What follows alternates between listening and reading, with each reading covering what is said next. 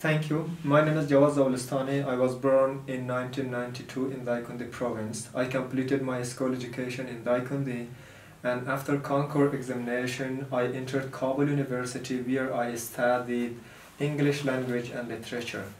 I completed my university studies at the end of 2014, and after university studies I started working with different organizations. Yes, I'm a finalist for the Fulbright scholarships. I cannot one or two certain things as the key of my success, but I think there were many things that helped me to prepare myself for this amazing competitive scholarship. How committed you are to your community, to your country and to your people. That means what are the potentials that demonstrate you are a committed Afghan young who will return wherever he goes, wherever she goes, and he or she'll be back in Afghanistan. And I think I was always trying to be that kind of person, and I think that helped me a lot. In addition to that was language skills. I was always trying to improve my language skills and improve as better as I can my English language skills. And also having a clear goal helped me a lot. During my work, during my study at Kabul University, I was always trying to have a clear goal. And this clear goal helps you to write a good study and future plans essay. And also thinking about your future, about your past, and about your potentials helps you to write a good personal statement essay. I was always thinking about all this, and when I started to apply for the Fulbright scholarship, somehow I had a clear idea of what to do and what to use and how I can make myself a competitive candidate for the Fulbright Afghanistan and make myself somehow to reach myself to the finalist stage, to interview stage, and also I had prepared myself for the Fulbright interview, and that was all somehow of having a clear goal. I cannot say we can do everything by ourselves because the world we live in is somehow very connected to people, and I was enough fortunate to have many good people as my friend, and they helped me in different stages of my life. For example, the role of the Star Educational Society was very bold, I mean very strong. For the first time I started learning English at Star Educational Society.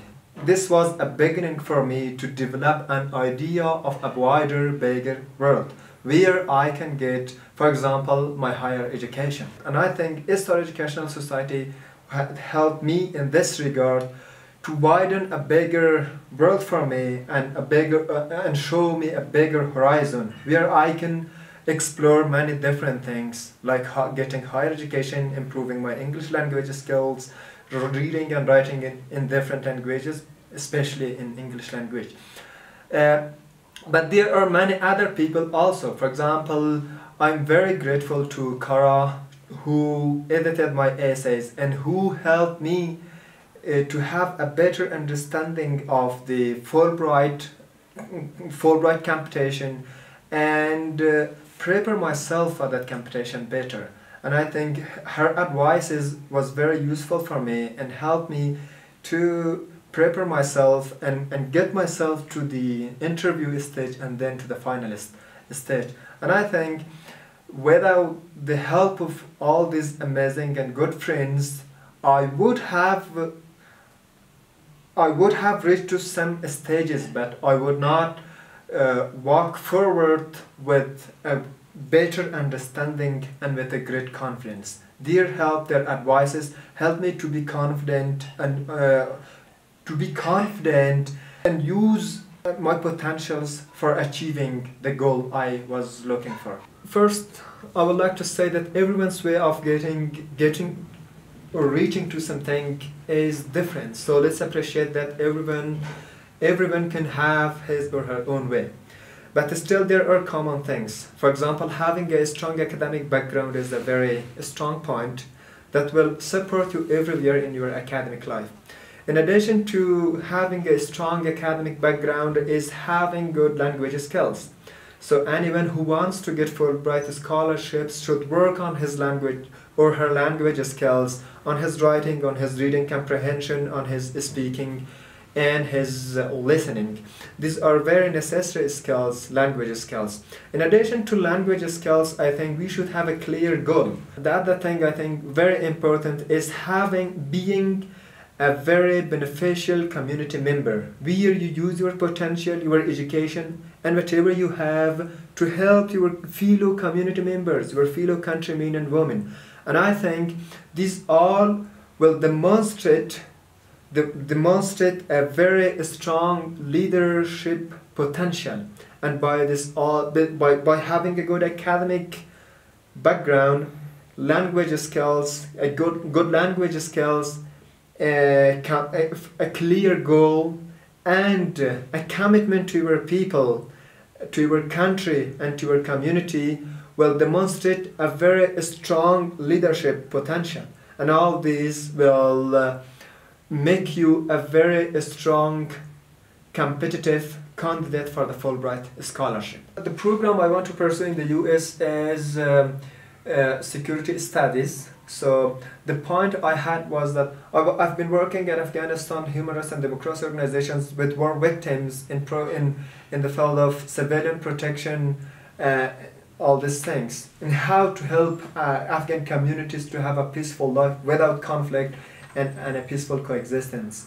So the goal I want to pursue this program is to come back in Afghanistan and to have an organization, to establish an organization for security studies, where we go to the very communities and ask the people and try to understand the people what are the root causes of the conflict and how they can themselves help to address the Afghan conflict at the grassroots level.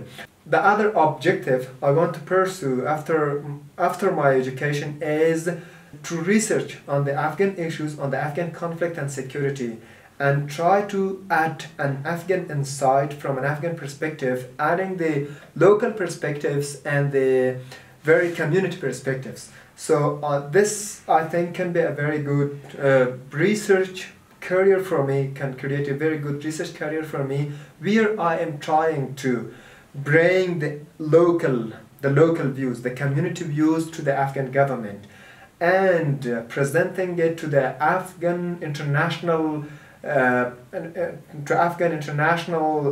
allies who are working with the Afghan government, that yeah, these things are missing. The Afghan community, the Afghan local people want all these things, and I think these are the root causes of the Afghan conflict. So please consider all these things in the policy level. Also, what I would do is helping the Afghan government to make sound policy on this regard. For example, I think we do not have a good understanding of the Afghan conflict, and also we do not have a good understanding of the policy factors. So all these things have created a mess of everything. So nothing is clear, and the Afghan government does not understand what to do and what policy can help to mitigate or to reduce all these problems. But I think if we have enough Afghan researchers, Afghan policymakers who can understand all this at the community level and from an also at an international level, they can help the Afghan government to make sound policies to mitigate the Afghan conflict and to overcome the current security problems we are facing.